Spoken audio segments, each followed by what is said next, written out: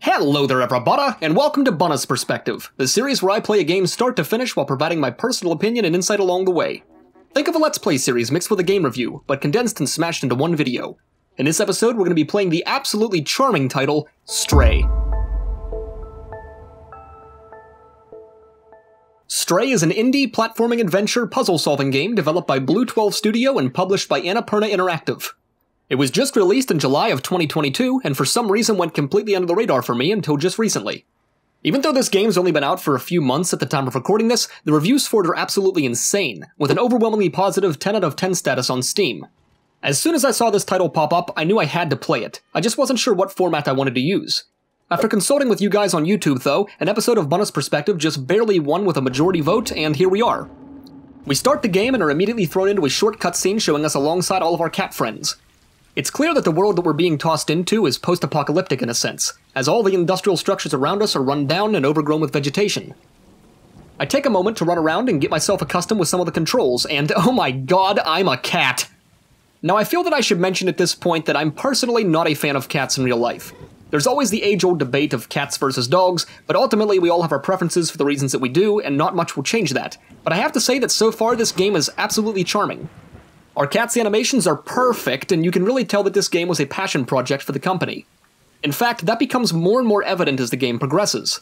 So many aspects of gameplay are purely fluff, simply there to entertain you and immerse you into the experience of playing as a cat lost in an abandoned world.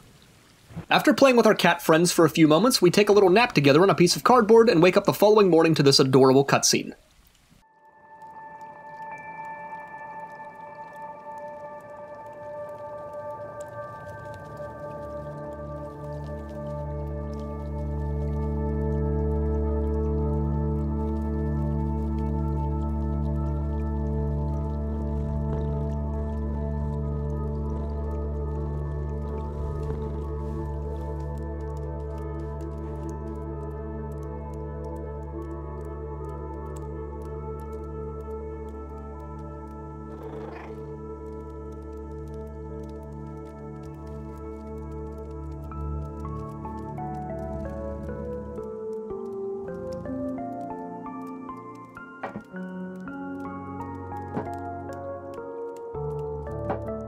Now this introduction to the game serves a few different purposes. One, it shows us our current life as a stray cat trying to survive in an unforgiving world, and two, it serves as a very well-crafted tutorial that never feels like a tutorial. I'm a huge fan of games that introduce mechanics naturally and puts them to use immediately in-game, as opposed to information dumps that don't become relevant until later. Stray does a fantastic job at introducing mechanics naturally and fluidly, and not just in the beginning, but the entire game. We're taught how to climb onto surfaces, interact with the environment, and speak to our fellow cats by meowing. The platforming in this game reminds me a lot of that from the Sly Cooper games, which if you're a fan of the channel, you know that I'm a massive fan of. When climbing onto surfaces and walking across tight spaces, your cat is locked onto that surface until you decide to transition to a new platform. I greatly enjoy parkour systems like this, and can't stress enough about how well it works with a game that's been built like this. Not too long into our cat adventures, though, we find ourselves in a dangerous situation.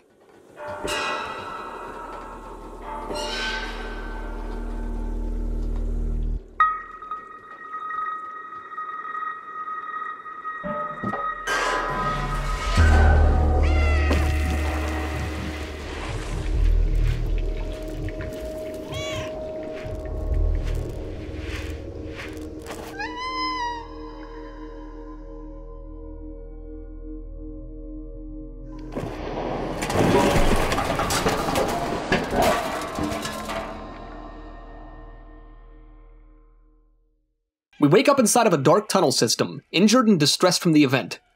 Our cat is walking with a limp and our meow has went from playful to that of a scared and vulnerable creature. This was such a nice touch to the storytelling aspect of the game, and in my opinion it was implemented in the best way possible. By that I mean it only lasts for a short amount of time. It was only used to add to the story and not limit the gameplay experience. After a quick cat nap, we wake up rejuvenated and need to find a way out of here. Pacing is something that this game excels at. I never felt restricted or limited by my abilities or the world around me, but rather only slowed down by my own curiosity and willingness to, for lack of a better term, f*** around. So much of the world is interactable, with rigid body objects polluting the environment and just begging to be pushed around. After exploring for a bit, we find a way out of the tunnels and enter into the Dead City. We're instantly greeted by these creepy little mutated creatures that scurry across the city street, foreshadowing what awaits us ahead. Now, as it stands right now, we're pretty defenseless, and we only have our speed and agility to aid us as we progress into the city. I'm unsure what all can be discovered through exploration, so I take my time to explore the environment as much as possible as we move along. We start to notice security cameras looking at us as we go along, before coming across this wall of television screens guiding us ahead. In the next room, I discover a bucket, and oh my god, I can pick it up with my cute little cat mouth. That's adorable! It turns out that this bucket is actually used to stop a ventilation fan above us and allows us to progress forwards. So, remember before when I said that this game provides tutorials naturally without feeling forced? This is a prime example. We're presented with a bunch of paint cans precariously placed on the edge of these rooftops, and upon approaching them, you're greeted with a prompt to push them off the ledge. You know, as a cat would. This game didn't tell us to do this, but rather our own curiosity pushes us to do it. This mechanic is then used shortly afterwards to break some glass down below us, essentially making this mechanic necessary to solve a puzzle. Small little touches like this are what makes this game so charming, like the blue paint sticking to our paws and leaving behind footprints, and the ability to do cat stuff. What do I mean by that? I mean absolutely fucking up these rugs, playing with dangly things, and drinking from every water source available. None of this stuff actually matters or plays a part in the story, but it's just introduced to make the game that much more charming and enjoyable. Outside the room, we find a bucket with a counterweight system and decide to hop inside. This is adorable. I love it. Just ahead, we find a robot lying in the city street being eaten by those creepy mutant things. We can't save him, so we just push onwards and are greeted by a short cutscene.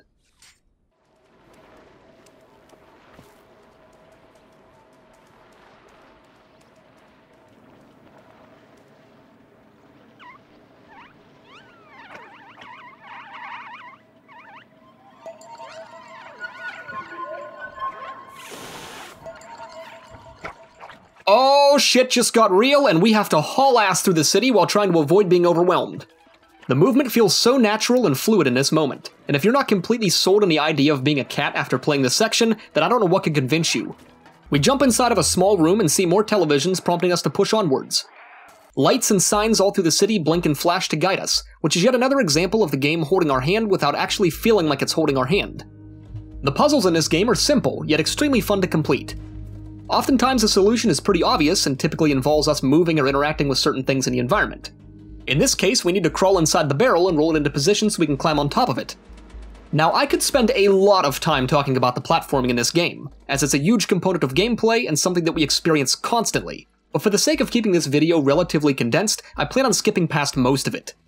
Just know that we can leap from most surfaces, walk across narrow beams, climb through small spaces, and interact with certain objects to cross gaps. After working our way through the city, we enter this small room with a ventilation fan running. Instead of blocking the fan this time, though, we can remove the battery cell against the wall to shut off its power. Doing this prompts me to do a little happy dance. The next room is a tiny apartment that we can explore and do cat stuff, like clawing the rug, changing the radio station, or more importantly, walking across the keyboard, which turns out is what we're meant to do. You see, all of those lights and signs that have been guiding us along the way have been stemming from this computer, presumably some kind of AI that needs our help. We can communicate with it by walking across the keyboard and pressing the Enter key. The AI tells us that it needs a body, so we head into the next room and get to work. Scattered around the room are batteries attached to various devices, all of which can be obtained by acting like a cat. I love this so much. The game developers found such an interesting way of taking their game's idea and bringing it to life with simple puzzle-solving elements. After finding all 4 of the batteries, a nearby door slides open and we proceed inside. Up on the top shelf, we find a drone companion box and decide to push it off like any typical asshole cat would do. We slap that little guy on the platform that we powered and watch him come to life.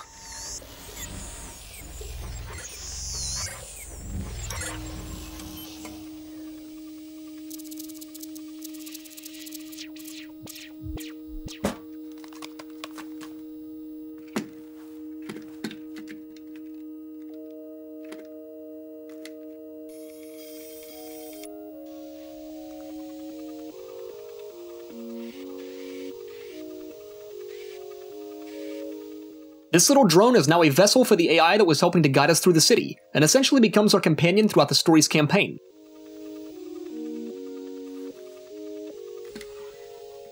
Now, B12 requires a lot of power to operate, so we have to wear this little vest in order to keep him powered up. After putting on the vest, this happens.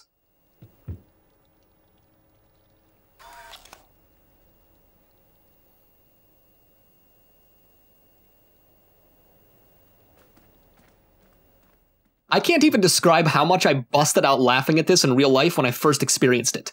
It serves as just another example of how much the developers clearly loved this project. B12 basically serves as an inventory, a flashlight, and a translator for us throughout the entire game. The dichotomy between us as an agile cat and B12's guidance and support is phenomenal. I never thought that this kind of relationship would work, but somehow it does. Incredibly well. B12's memory is scattered, so much of the story moving forwards revolves around restoring his knowledge of the world and in turn teaching us about it as well. We find a code written on the wall in the nearby room, use it to open up a doorway leading outside, and ride this little bucket across the gap.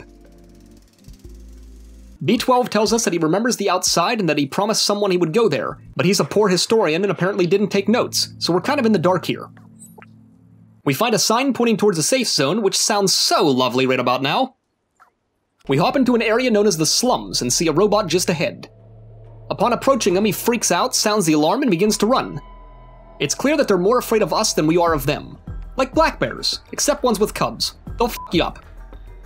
After all of the robots flee and begin to hide, only Samurai Jack remains to speak with us. We confront him and B12 translates between us to allow for communication. He says that we're no Zerk and we're welcome to stay in the city as long as we don't eat anyone. This lets us know that Zerks are the little mutant critters that scurry around and are clearly feared by more than just us.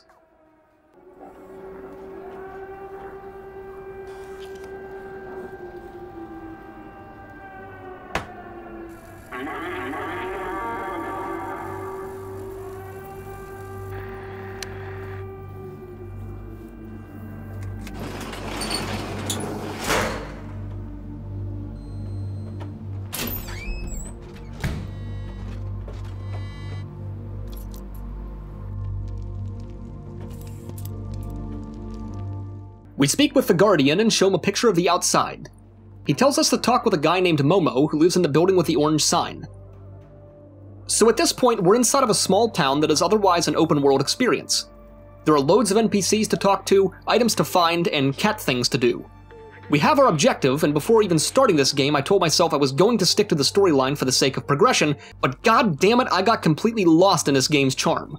I spent countless hours exploring and enjoying everything that Stray has to offer, and while I plan on cutting most of it out of the video, I'll try my best to include the highlights.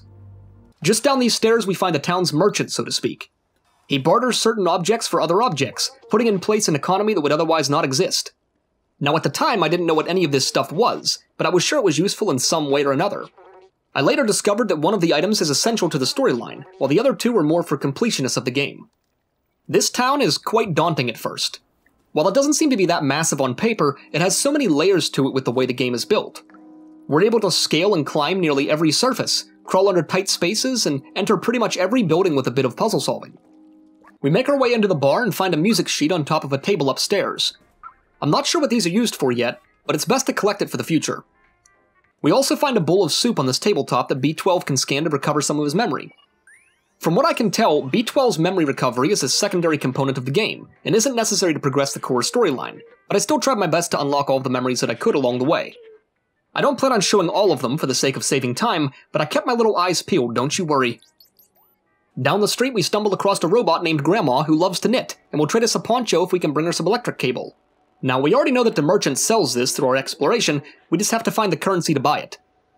Further up the street we find another memory for B12 and a soda machine, which we can slap with our cute little cat paw to find an energy drink. We already know that these are one of the currencies that the merchant accepts for some of the other items, so goals are being established, people. Goals are being established. We start working our way towards the orange sign in the effort to find Momo, but I won't lie, it took me a while. Mostly because I got sidetracked by exploration and cat stuff, but also because I couldn't quite figure out how to get up there.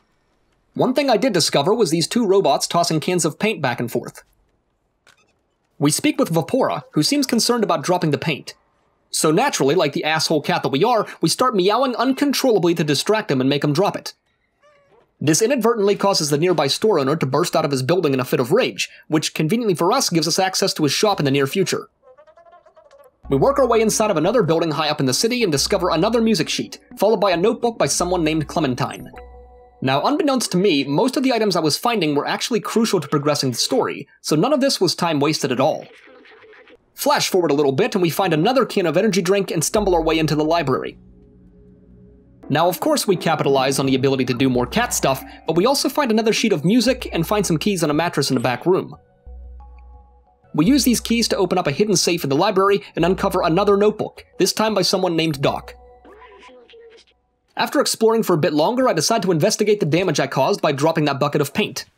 Now, the store owner was super pissed, but I was able to stroll right into his shop and locate some Super Spirit detergent, which, if memory serves me right, was one of the items that the merchant needed. We explore the rest of the shop in typical cat fashion and decide to go cash this in to see what we get. The detergent allows us to buy the electric cable, which we can now cash in at Grandma for that sweet poncho she promised. I also decide to spend one of our cans of energy drink on the sheet of music, figuring I would probably need it in the near future.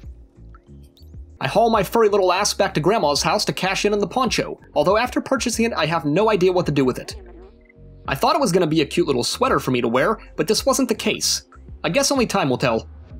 We stumble across another vending machine and loot the second can of energy drink, which means we only need one more to purchase that last remaining item that the merchant sells. Close by we find a robot named Moruski. He's a musician. As you may have guessed, he takes great interest in our sheets of music that we've been collecting and finally gives us the incentive to gather them all. Now, upon giving him a sheet of music, he plays the track that the sheet provides, essentially unlocking some of the game's soundtrack. I thought this was a really cool way to expand on the music of the game, and while it plays no part in the story's progress, it provides some extra incentive to explore, which I'm all for. I would let you guys hear the music as it's being played, because some of it's quite good and relaxing to listen to, but I'm afraid that the music might be copyright protected, and I don't want to risk getting demonetized over it. Instead, just imagine something like this being played.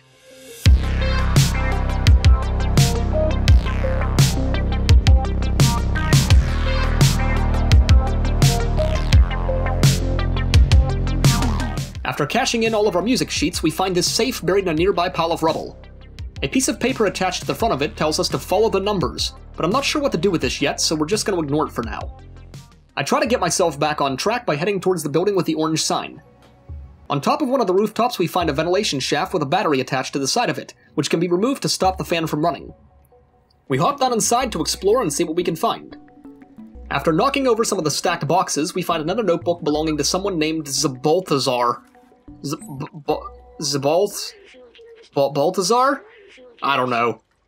In order to leave the apartment, we have to claw the window blind downwards in order to force it to retract back up and allow us to escape out the window, which is just awesome. So it was about this time that I decided to really buckle down and try to advance the story. It turns out that you can just climb straight up the building with the orange sign, and I have been completely overlooking it this whole time. We jump through Momo's window and trigger a short cutscene.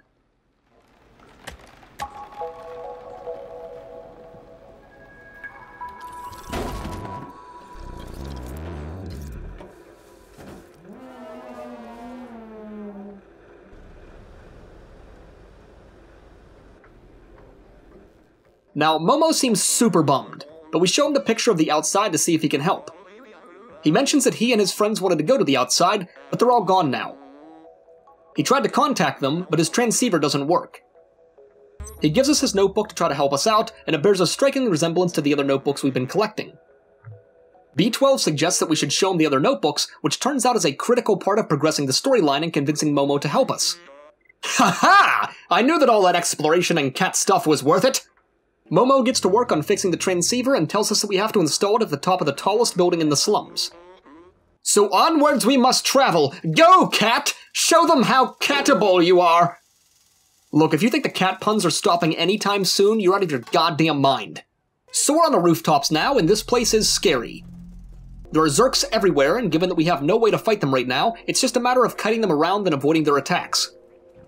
This pretty much applies for the whole level, as we're just tasked with traversing the rooftops while avoiding getting overwhelmed. For the sake of time, I plan on skipping most of the platforming in this level, but let me just say that it's really enjoyable. The game is now combining our knowledge of rolling barrels, walking across tight spaces, climbing to higher surfaces, and using B12 to interact with electrical devices. It's a very strange sense of power progression unlike most games out there, and I quite like it. We work our way deeper into a construction site that has become absolutely overrun with Zerks and bacterial growth. Upon trying to parkour my way out of this area, I get overwhelmed and experience my first death of the game. It's sad, but fortunately not too gruesome to look at. The second time around is the charm, and we successfully climb our way off the base floor. Now for the second floor. This one has a bit more puzzle solving to it, but like the other puzzles so far, it's pretty simple and just a matter of kiting and parkouring. We roll this barrel out of the fenced-in area so that we can stand on it to ascend higher, but after climbing up here I realized that I missed a B12 memory, so I backtracked to acquire it. On the very top of the construction site is an elevator that we have to activate by jumping on top of a lever, and oh my god, that is adorable! The only problem is the elevator is moving really slow, and we've got hordes of Zurks coming at us. It all comes down to a matter of kiting. One might even say, a matter of kitten. Get it? Kill me. Anyways, we reach the top of the building and slap that transceiver onto the panel board to witness the antenna powering up.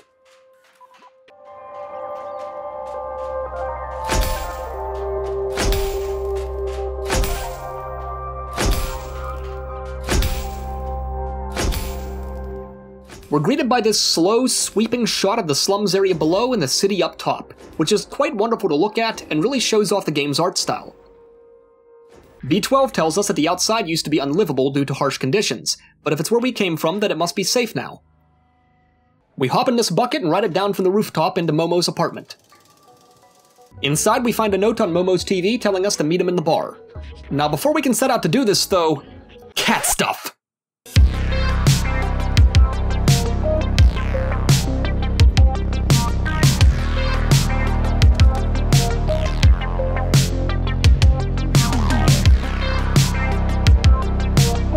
We meet Momo at the bar, who has hooked up the transceiver to a television and pulled us up our own little bar stool. Zabaltazar answers the call and says that they found a way up, that way being through the sewers. A nearby robot named Seamus says that the sewers is not a place that we should be heading towards because it's super dangerous. Apparently the guy named Doc was Seamus' dad, who was working on an experimental weapon to fight off the Zurks, went off to test it, and never returned. Our new goal is to find a secret lab that Doc had mentioned to Momo, as it's our best chance of finding the weapon to get to the sewers safely. We follow Momo through the streets of the slums up to Seamus' house. The door is locked and he won't speak to us, but Momo thinks that if we show him Doc's notebook, we can convince him to help us. Seamus wants none of this at first, but once he realizes that his father had a secret room somewhere in the flat, he's on board with trying to find it. We ransack the place as best as a cat could and discover a hidden keypad behind a picture, prompting me to do a happy dance. There's a hidden message behind another picture in the flat that reads "Time will tell," which confused the hell out of me at first before I realized that there are 4 clocks on the wall, all of which are set to different times. After this realization, the combination was simple enough. We unlock the hidden door and begin to investigate the room, learning all of the secrets that Doc was stashing away. Notes on the wall indicate that Zurks are sensitive to light, so we can speculate that this was the type of weapon he was working on. We climb up on some shelves to do some cat stuff and uncover a broken tracker that we can use to track down Doc, if he's still alive. So now we have to find a way to repair the tracker. The signposts throughout the city list an Elliot programming, which I'm going to take a stab in the dark as the robot that we have to see. We find this doorway and use our adorable little cat paws to knock on the door. Now of course I take the time to ransack the place in the efforts of science, but I don't find much of interest. Upstairs we find Elliot, who's willing to help us repair the tracker, but he can't seem to function properly because he's trembling from being too cold. Wait a second! Poncho! Haha! My efforts! We give Elliot his sweet new electric poncho and he effortlessly fixes our tracker for us. I find a plant in the room that sparks another one of B12's memories and we open up the window blind with our cute little paws.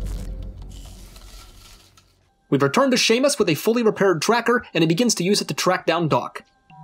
The signal seems to be coming from out of the slum area, and with Seamus' help we can exit the city in search of him.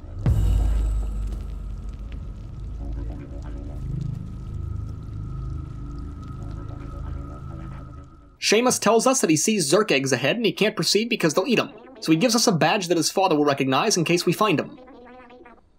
Shortly into exploring, we find another one of B12's memories against the distant wall, before reaching an area known as the Dead End. This section gets your heart pumping, as Zurks start pouring out of every direction and we have to run for our lives.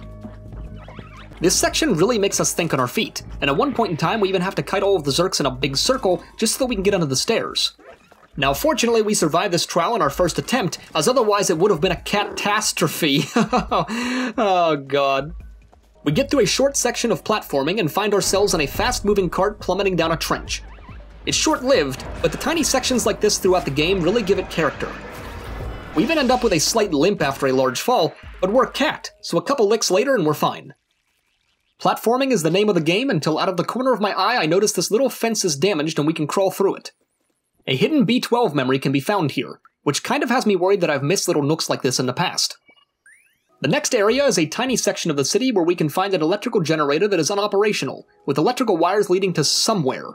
Now, I've seen the Back to the Future movies, and if we're looking for a guy named Doc, he's more than likely going to be at the other end of these wires strapped to a DeLorean. We follow the wires into this house where we can see Zurks caged underneath of a light source. If this isn't Doc's house, then I don't know where is. Downstairs, we find the man himself and decide to be a complete asshole like usual. He sees the badge that Seamus gave us and recognizes us as a friend. He says that he came out here to test a defluxer, but it didn't go as planned and he's been trapped out here ever since. He doesn't know how to escape and we need to help him. We find a giant spotlight thing sitting on a desk that I decide I need to push with my little cat paw, prompting him to learn us a lesson. He explains to us that this was a device that he was working on to kill Zurks, but it needs power. The generator in the courtyard could work, but we have to replace the fuse inside of it. I do a bunch of cat stuff in his house, find another one of B12's memories, and head upstairs to continue our mission. We know where the generator is because we passed it on the way in. He warns us that starting it up is going to be bad. Okay. So get ready for Zurks.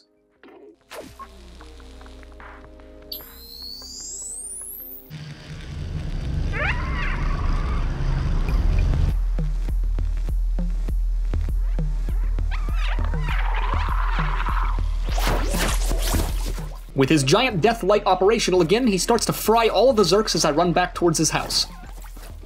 He decides to install the defluxer onto B12 so that we can use it to kill Zurks on the fly. How he was able to mount that massive thing on our tiny little drone, I have no idea, but I'm so caught up in the game right now that I don't give a shit. He does tell us to be careful using it with such a small power source, as it will overheat easily. Outside, we get to test it on some Zurks on the other side of this fence, signaling yet again a situation where something is introduced and then immediately used organically. We solve a couple simple puzzles, climb into a vent, and proceed inside of this building. Now, I wasn't quite aware of just how fast the defluxer overheats, and I end up microwaving our cat the first time.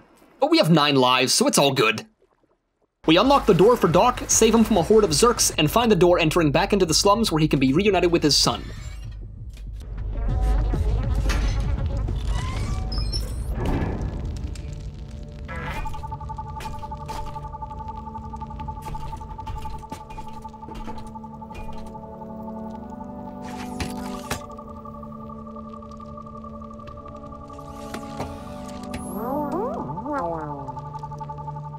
It's incredible to me that even though there are no spoken lines of dialogue in this game, we feel immediately connected with the different characters. It's quite an impressive feat to pull off, especially when you only have sound effects, actions, and demeanors to work with, but it's something that I think the developers excelled at. We're thanked for saving Doc and told that Momo is waiting for us by the sewers. Before we do that though, I had some more music sheets to give the musician, and some really important cat stuff to do. I mean, who else is gonna take care of this? Seriously! Upon approaching the entrance to the sewers, we're told that Momo is waiting for us on the boat to leave, but once we've left, the door will close behind us and we can't return. This tells me that if I want to purchase that last remaining item from the merchant, unlock that safe in the alleyway, and find the remaining music sheets, I better do it now before we leave. I decide to start with the safe, as we already had at least one clue on what to do. The note that was attached to the safe was written in binary code, and who better to translate it than our recently ponchoed friend Elliot. We hand him the note and he quickly deciphers it to Doofer Bar, which is the bar in town. So, I follow the lead up and discover the code hidden behind a picture on the wall. 1283. With this code in paw, we run back to the safe, type it in, and get awarded with another music sheet that we quickly trade off to our good friend the musician. Now, I won't lie to you guys, after this point, I spent a solid hour searching out the remaining sheets of music and the last can of energy drink that I needed for the merchant. I found a few of B12's lost memories in some tight places and stumbled across some more sheets of music, but I had a heck of a time finding that last can of energy drink. At one point, I even grabbed the spare battery cell that was powering the ventilation fan on the rooftop, thinking that maybe I could use it to power up a vending machine, but I had no luck in this endeavor. I did play with a TV remote a lot and found a sweet sleeping spot in the library, but not much progress was being made. Eventually, our efforts finally paid off, as we found the final music sheet hidden in Momo's apartment building. I returned to the musician with our haul and he awarded us with a music badge, which from what I can tell is simply a completionist type of reward. The only item left to find was a can of energy drink, which took me a very long time to locate, but eventually I stumbled across it sitting on an overhead balcony. We rushed over to the merchant to exchange our goods and were rewarded with another memory for B12. From what I could tell, this was the slums completed, and we could proceed forwards with the storyline into the sewers. We walk through the tunnel leading towards the sewers and find Momo waiting for us on a small wooden raft. We hop aboard and begin drifting through the darkened sewer tunnels. From the game's story so far, we know this place to be long since abandoned and completely overran with Zurks. The ride into the sewers is paced perfectly in my opinion. It's this slow approach to an impending danger, a calm before the storm, if you will. The game developers really knew how to build suspense and expectations with their levels. We discover that the defluxer can be used to force hatch Zurk eggs and fry them to a crisp, which I'm guessing is going to be super important moving forwards. The sewers start to open up into a larger chamber with Zurk sitting overhead, foreshadowing what's to come. We reach a large metal door blocking Momo from proceeding, but our cute little furry ass can fit underneath of it with no problem. This section of the sewers gives us some strong Capcom vibes. What do I mean by that? I mean walls covered in living, bacterial flesh, goo, egg sacs, slimy sex noises, and just a general sense of we ain't in Kansas no mo. We find another B12 memory in an off-the-beaten-path location and platform our way over pits of doom death. I'm really starting to get the hang of the defluxer at this point, and haven't microwaved our cat in quite a long time. We jump onto this lever to open up some more of the sewers and fight off hordes of Zurks as they come barreling straight for us. The sewers seems to be getting worse and worse the further we go in, which is made all the more evident by the grotesque room of fucking eyeballs staring directly at us. What? This room is terrifying, and not at all what I was expecting from a game like this, but they somehow found a way to make it work. The final section of this level has us running around an open area with 4 quadrants to activate some switches and open up the metal door blocking our way. Zurks keep falling from the ceiling and hatching from the eggs all around us, so we gotta keep on our cat toes. All in all, it was pretty easy, and we open up the door to reap our reward. Oh yeah, that's the good stuff. In retrospect, the reward was pretty minimal compared to the danger that we were about to face.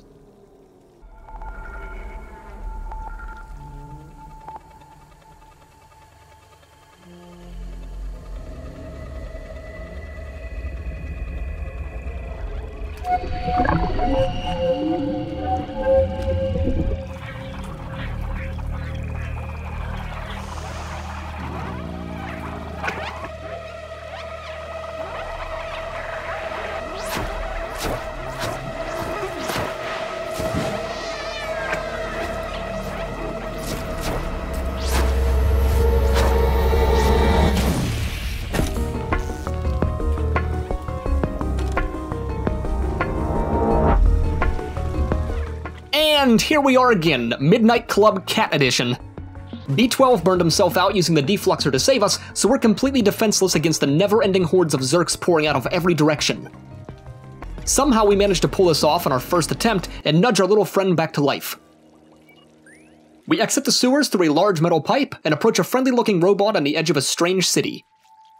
He recognizes us as the outsider that made contact with him earlier and tells us that Zabaltazar is meditating at the top of the village. This place is called Ant Village for the record, and looks absolutely amazing. It's a ramshackle, towering little shantytown occupied by robots that have escaped the slums.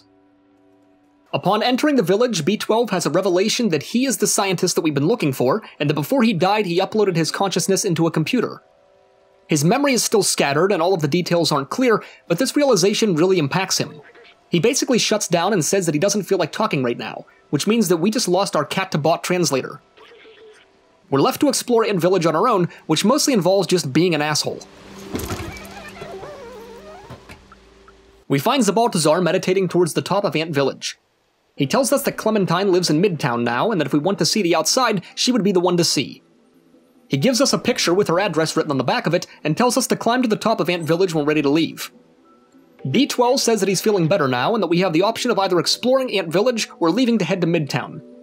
Naturally, my curiosity gets the better of me, and we decide to explore for an ungodly amount of time, uncovering some more of B12's memories and getting into some cat mischief. Much to my surprise, there wasn't near the level of discoverables in this town like there was in the slums. In fact, the only thing I was able to find was a gardener lady named Malo looking for 3 different colored plants. I found the yellow plant, and in the editing process I realized that I passed up the red plant, but I'm not sure where the purple plant was. I figured I could always try exploring more later, as in the slums when we would enter a new area we would always return to the hub city between plot points, but unfortunately this wasn't the case this time. I ended up leaving Ant Village before finding all of the plants and was unable to return to discover the rest. My best guess is that we would have been rewarded with another B12 memory, but I'm not positive on that. Regardless, we climb up out of the shantytown and proceed forwards with the story. We find ourselves inside of an abandoned subway station connected to Midtown, where we're supposed to go find Clementine. We explore the subway station, but alas, there is nothing of value here for this little cat. Very shortly after exiting the subway, we stumble across a wanted poster with none other than Clementine's mug slapped up on it. Apparently, we're not the only ones looking for her, as she's wanted by the local policing authority, the Sentinels. These guys have a bit of a reputation for imprisoning other robots for ungodly amounts of time for mild offenses, so they're not a group to be trifled with. Upon speaking to this robot who's being actively apprehended, he tells us that Clementine is more than likely in the residence area of the city. It's an understatement to describe how alive Midtown feels the first time that we set our cat eyes on it. It's a big, bustling city full of life and neon lights that will straight up rape your retinas. One might even say that you would end up with cataracts.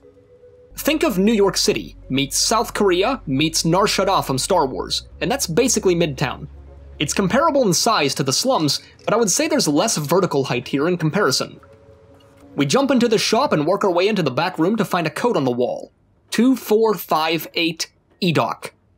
Okay, there's a safe up here. Let's try typing in 2458. Nope. Huh. Oh wait, I get it. EDOC. Code backwards. So the code is backwards. 8524 does the trick, and we loot a cat badge that visually changes our cat's little vest. Now, just like in the previous towns, I spend a lot of time exploring, and inevitably end up discovering a lot of the areas that I would need to head to for future plot points. While it was a huge time sink to play the game like this, I was able to solve problems later on relatively quickly because I was familiar with the town and its inhabitants. Everything from the bar, to the nightclub, to the clothing store, to food vendors, to military facilities had all been scoped out by this little cat on his reconnaissance missions. I mean, this is some important shit, alright? Eventually, I decided to progress the storyline further by locating the residence district where Clementine could hopefully be found. In the middle of the complex are 3 dudes standing around. The one tells us it'll give us a cassette tape if we destroy the 3 cameras around the area that the Sentinels have put into place to spy on people. I remember there being a boombox in the clothing store that a cassette tape could be placed inside, so I feel like this is something that we have to do. Upstairs, we find a cardboard box that we can hop inside, which I didn't realize at the time was the game's subtle way of introducing another crucial mechanic in the near future. I just wanted to sit in a box. We take out all the security cameras one by one, but decide to collect the reward later on since we had already found Clementine's apartment. We hop inside to see plant life everywhere and hear music playing from another room. A few steps in and we stumble into Clementine. We show her the picture that Zabaltazar gave us and she recognizes us as a friend. She states that she has been looking for a way into the outside ever since she left Ant Village, but the Sentinels are always on patrol. She asked us to follow, but you guys know that I had some cat stuff to do first.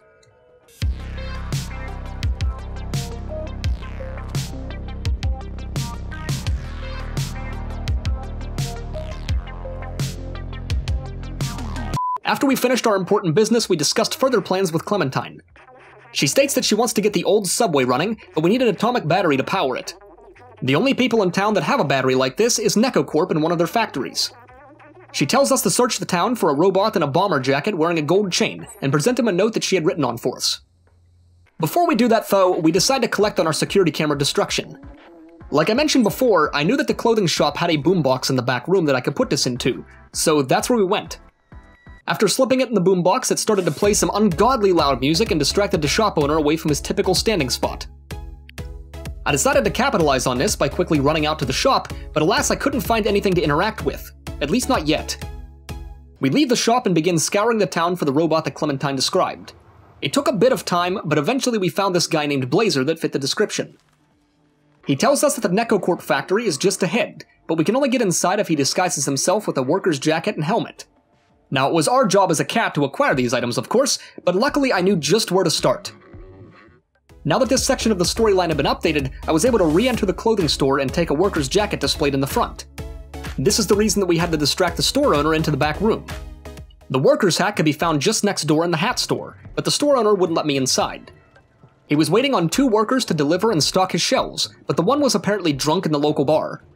I took this opportunity to be a complete asshole again by waking him the fuck up and following him back to the hat store. Now, remember before when I was messing around with the boxes in the residence area? Well, now that becomes important, because I need to hide inside one of these boxes while the worker carries me inside. Once we infiltrated the store, the worker's hat was as good as ours, and we pawed our way out through the nearby vent. We returned to Blazer with loot in paw, hopped inside the Necoquart box, and walked right past their security measures. Inside the factory was a different beast altogether. This game went from lighthearted platforming and adventure to straight-up Metal Gear Solid stealth missions. I know I made this comparison once before already, but this game bleeds inspiration from the Sly Cooper franchise. Everything from the quirky characters, platforming style, and music all seems heavily inspired from other titles, but yet so unique and original in its own right that nothing ever feels ripped off or stolen.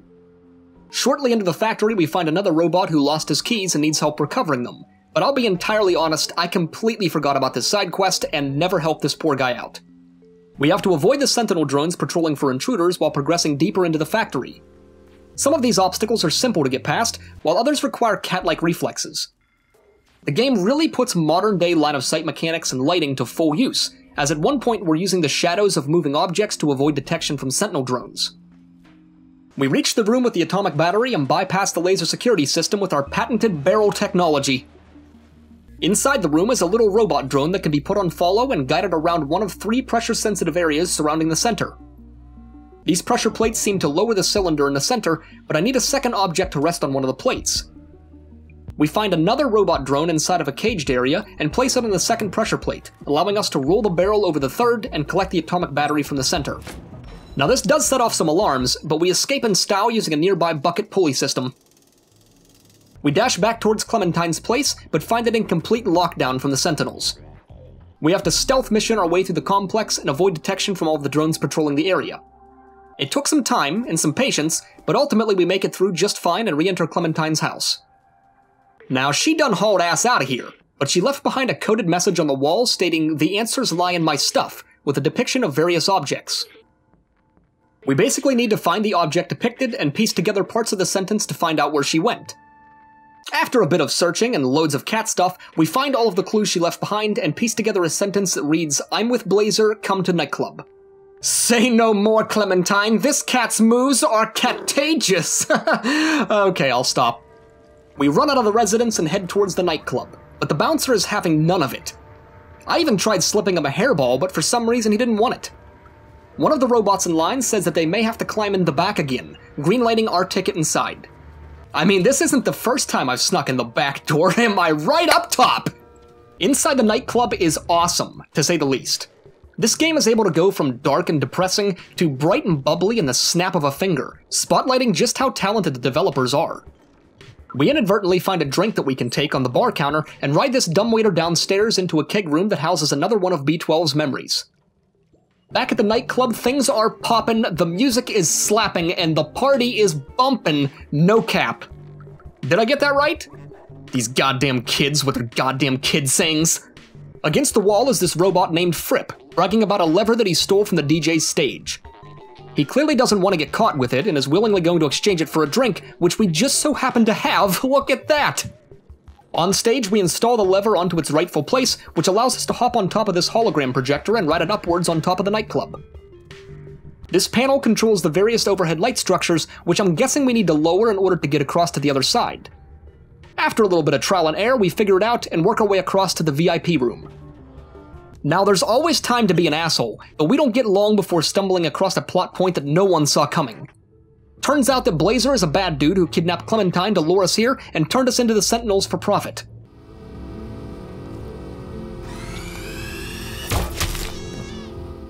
Oh my god, that cat noise was so sad.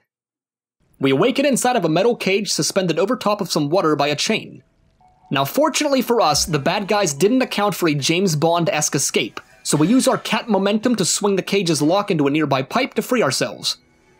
Walking into the next room reveals this level as jail, so we got sent to jail. For cat burglary. Okay, I will stop, I promise. We platform our way over the nasty waterways and into the holding cells of the jail. Sentinels are patrolling everywhere, and we have to use this level's vertical height to avoid getting caught. At the other end of the jail is Clementine locked behind some bars. We can't really communicate with her because we don't have B12 to translate, but actions speak louder than words. It's crystal clear to me that she wants to go mini-golfing with Batman. We fetch the keys to her jail cell and cement her escape, prompting me to perform a short yet victorious happy dance. We begin working our way out of the jail, but we spot B12 being kept behind a secure laser grid. We let Clementine know our intentions through adorable cat noises, and she seems to be agreeable to helping. The game has us dodging laser beams, avoiding patrolling sentinels, and climbing on top of air conditioners, all in the effort to deactivate the security guarding B12.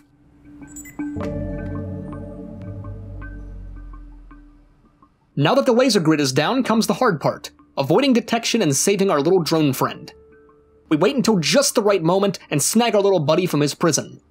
Now I thought for sure at one point that I was going to be Chinese food, but luckily I was able to find a line of sight from the sentinel at just the right time.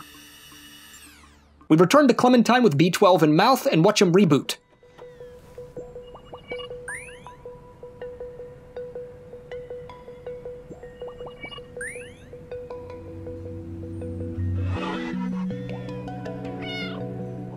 We're re-equipped with our snazzy little vest and feel confident in our abilities once more.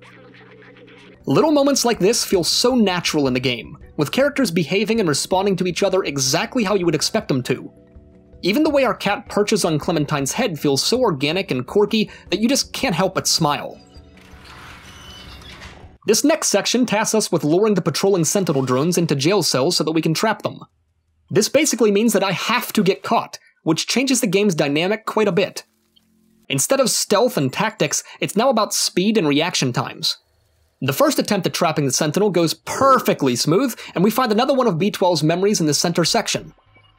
The next area, on the other hand, is a completely different story. There are 2 drones patrolling here and only one long jail cell against the side wall. I won't lie, I struggled here, dying a handful of times before finally realizing that hey, we're a cat, and I can simply walk underneath of the doors even when they're closed. With our newfound knowledge in hand, the task was fairly simple, and we were able to trap both of the sentinels to proceed. We crawl through this vent to unlock the door for Clementine on the other side. Some idiot left the keys to their vehicle in the door of all places, which makes for a very convenient moving cat lift. We unlocked the large metal door that was barring our escape, triggering an alarm system to go off and sending swarms of sentinels after us. Fortunately, our cat-like reflexes combined with their stormtrooper aim seals our escape. We speed our way through the streets of Midtown before Clementine reveals that she plans on distracting them while we make our escape and discover the outside for ourselves. This moment was actually quite sad, as our cat voices his distress through the conversation and really brings forth the feels, man. But we can't stop. Not now. Not after everything this poor cat has endured. We venture back into the subway and slap that atomic battery into its rightful position. The subway system comes to life, and we hastily run back towards it with keys in paw.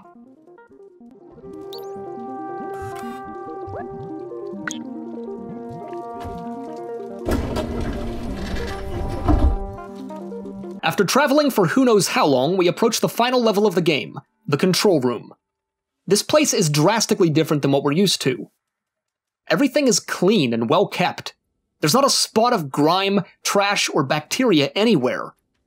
The robots found roaming around the area all lack originality, speaking with very direct dialogue and no sense of personality. It's clear that their programming and distance from the real world has left them in a state of basic AI, without the development or branching that their counterparts have shown up until this point.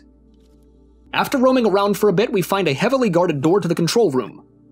In order to open it up, B12 needs to hack the right side panel while we do cat stuff to the panel on the left. The only problem is we can't reach it. We find another one of those drones nearby that we can command to follow us and get it into position so we can stand on top of it. Once in place, I claw the living shit out of the electrical wires. When in doubt, cat stuff. Upon entering the room, B12 has a relapse of memory and remembers that there was a plague that afflicted and killed all of the humans, and is the reason that the walled city was created to begin with. An unknown amount of time has passed since then, though, and given how we originally came from the outside, it's likely that the plague has died out. We find a main computer against the distant wall that B12 hacks into. He states that the whole city has been stuck in a lockdown state from a long time ago, and if we disable it, we should be able to leave. Our mission is to turn on all of the computers inside the control room while B12 continues to access the mainframe. How do we turn on said computers, you might ask? Cat stuff!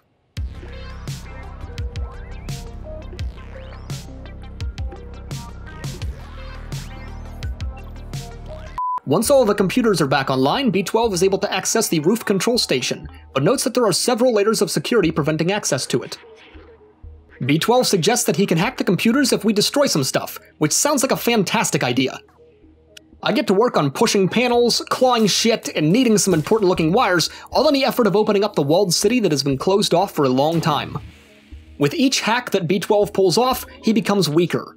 It's clear that he might not make it out of this situation in one piece, and by the time we reach the final computer, his drone body is about done for.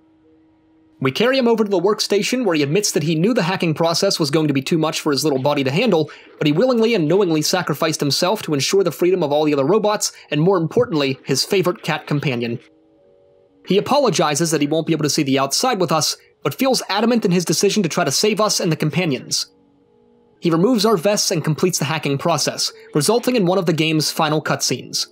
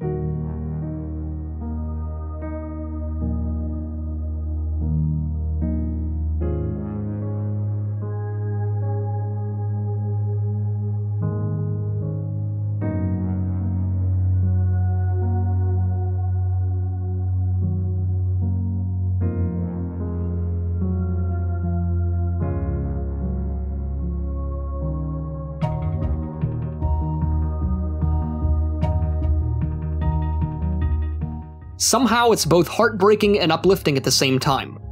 B12's sacrifice was immense, but ensured the freedom of everyone else that had helped us up until this point. After the cutscene ends, we awaken inside of the control room next to B12's former body. I tried to interact with him, but alas, he was gone. I perched on top of the control room's panels and watched as the walled city was exposed to the open air for the first time in ages. With security protocols abolished, we're able to leave the control room freely into the outside that we've been searching for, launching the game's final cutscene.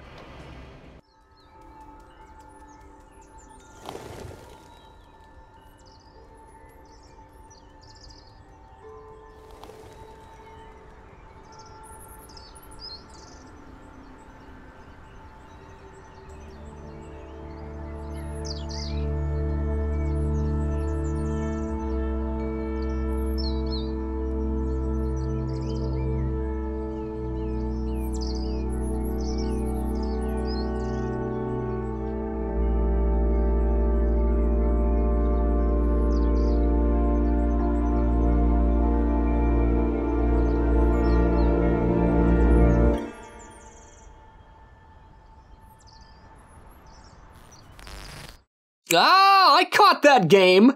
Giving me hope for a sequel, I see.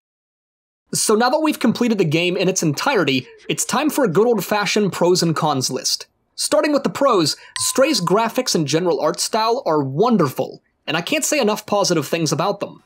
The game's developers clearly knew that Stray was going to be multifaceted and convey different emotions along the way. In turn, they chose to use an art style that was flexible for those changes. The game looks realistic, but not too realistic that it loses its charm. The game looks cartoony, but not too much that it feels goofy.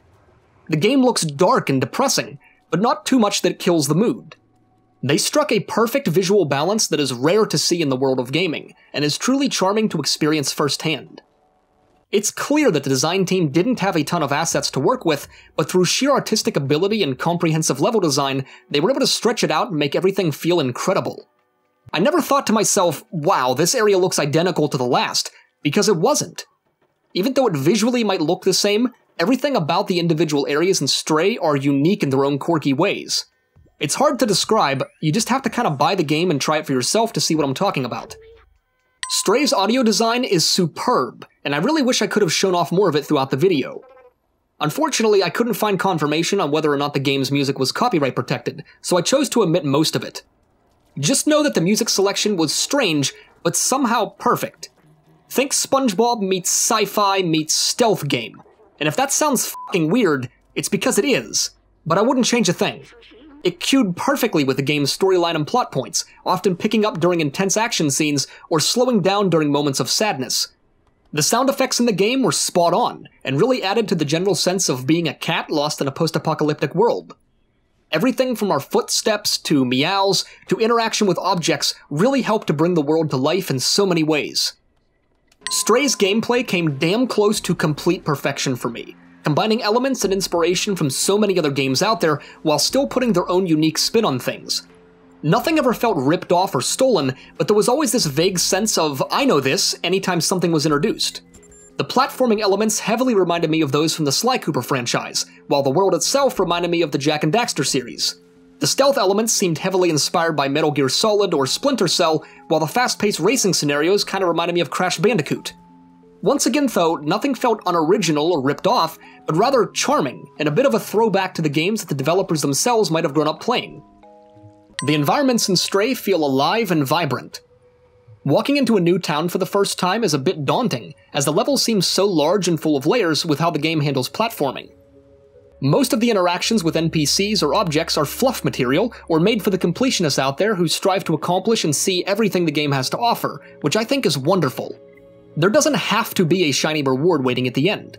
Sometimes funny dialogue, Easter eggs, or Steam achievements are enough, and this game proves that.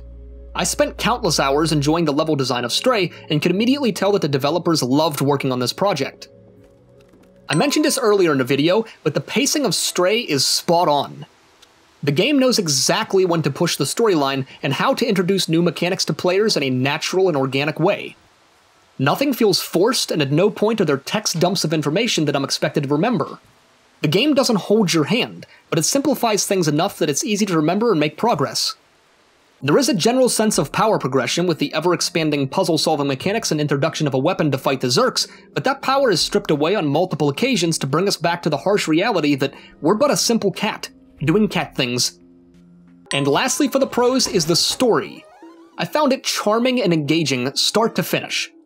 There were a couple of twists along the way, with some heartbreaks and moments of sadness, but nothing that felt like it was just made to upset you. The game introduced tragedies, but then relit the will to live with the overarching goal to free ourselves and the companions that have been trapped within the walled city for so long. Our task felt important, yet playful. Suspenseful, yet goofy. Sneaky, but steadfast. I can't say enough good things about the originality of the story and simplicity that complemented it so well. I mean, not even a single line of dialogue is actually spoken in-game, yet we feel immersed and invested in these characters. Now that is storytelling. But with all of the pros comes a few cons, but honestly there's not many. First and foremost, I think the biggest con for people is how short this game is. If you stick to the main storyline, you'd most likely complete this game in about 5 hours.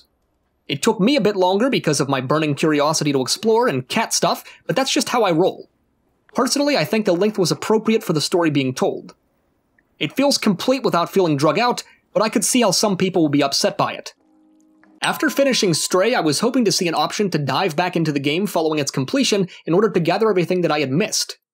Unfortunately, I didn't see an option for this, which means that if I wanted to 100% the game, I'd have to play it all over again start to finish and just hope that I'd not only find what I had missed the first time, but also re-find the things that I did from before.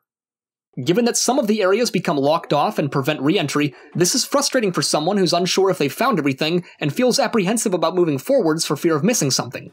Because of this, and the fact that there's not much carryover of collectibles or findables in the game, I feel that it has low replayability overall. And lastly for the cons list are minor graphical glitches and bugs in general. Nothing I encountered was game-breaking by any means, but there were certainly moments where items were clipping inside of each other and rigid body objects were behaving unnaturally. Now this game obviously wasn't shooting for ultra-realism or complete immersion, but these little glitches were distracting at times. None of these visual bugs were constantly present though. For example, I never found any floating objects or items that were defying gravity because of lazy design, but rather only came across glitches that were non-reproducible due to physics and interaction with the environment. So all in all, my opinion of Stray is extremely positive. I bought this game thinking it was going to be something along the lines of Goat Simulator, where it was just goofy and quirky for the sake of being goofy and quirky, but I found so much more. There's fun platforming mechanics, stealth missions, races against the clock, and a storyline that carries weight and depth, all accomplished without the use of any spoken dialogue. The world is vibrant and fun to explore, the characters are interesting and lively, the controls are tight and responsive, and the cat stuff is just mwah, beautiful. I dare say I grew a larger appreciation for cats just from playing this game, and that's saying something. My recommendation is that all of you watching right now go and buy this game to play it for yourselves. While I hope this Bunneh's Perspective was comprehensive, I feel like this is one that you have to personally experience to truly appreciate. Plus, it's a rarity nowadays that game designers put this much love and attention into their projects, so you should give them your money regardless just for the sake of supporting such dedication to the craft. We need more games like this, and only gamers can make that happen. So with all that being said, thank you so much for watching! If you enjoyed this episode of Bunneh's Perspective, then please be sure to leave this video a like down below, subscribe to the channel with notifications on to stay up to date on all of my latest content, join the Discord for a community of like-minded woodland creatures, and please keep leaving me comments because they warm my little Bunneh heart. A special thank you goes out to all of the Bunnehs who support me on Patreon. You guys are amazing. Thank you again so much for watching, and I will see you all in the next video.